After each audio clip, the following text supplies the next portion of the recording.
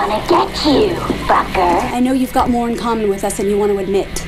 Maybe, but I still don't fit in with your crazy little gang. I just want to see justice done. Let's go get Jessie.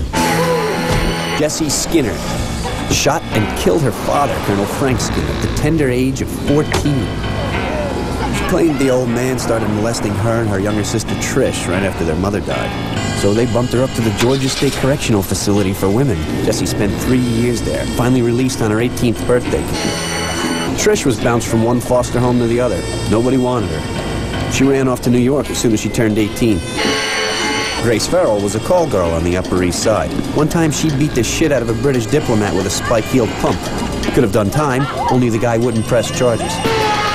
Vice busted Priscilla Soto over a dozen times for streetwalking. She was the prime suspect in the murder of a West Side pimp a few years ago.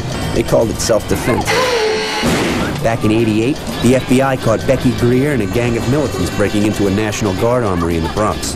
Feds claimed Becky and her friends were planning to arm terrorist groups in the U.S. and Mexico. She was lucky, only got 5 years. What have they all been up to since Annie took them in? Nothing illegal, apparently. Turned into a bunch of angels. Bunch of angels. Angels. Angels. Squeeze the trigger.